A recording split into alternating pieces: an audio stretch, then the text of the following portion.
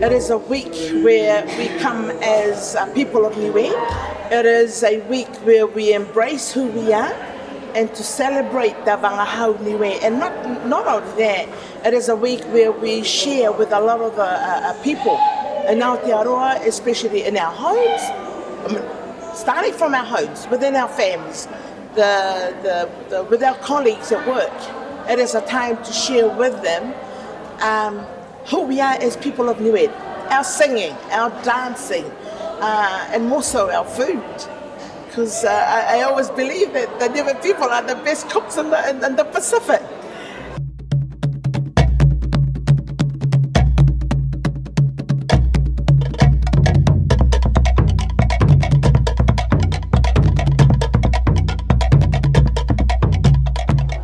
The achievement is not mine. The achievement is actually my communities. It is my families. Because without them, without the support of these people, I wouldn't be able to do the things that I'm actually doing. I see myself as a servant. I see myself as a servant of the community. But on top of that, I'm so passionate, anything Niue.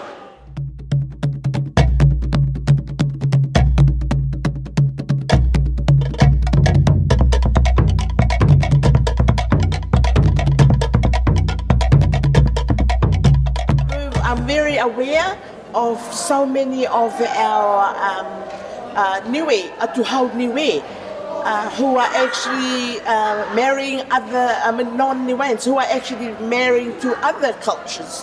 And what I said, and within these homes there are more than just one language spoken. And I urge, teach their children, speak the two languages. If it's Samoan and Tongan, so be it. But teach the languages to the children. If it's Niue and Tokelau, do it. Do it for the sake of our children and for them to be able to cope in the kind of world and the community that they're actually moving into.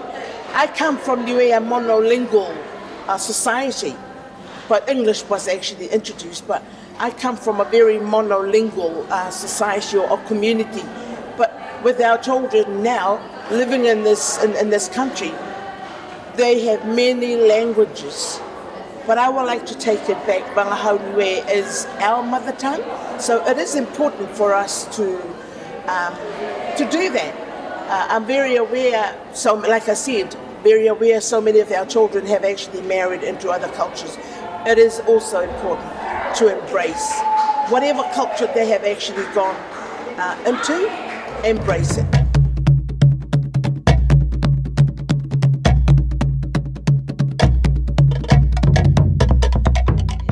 Favorite Niue proverb, and it is a very common one.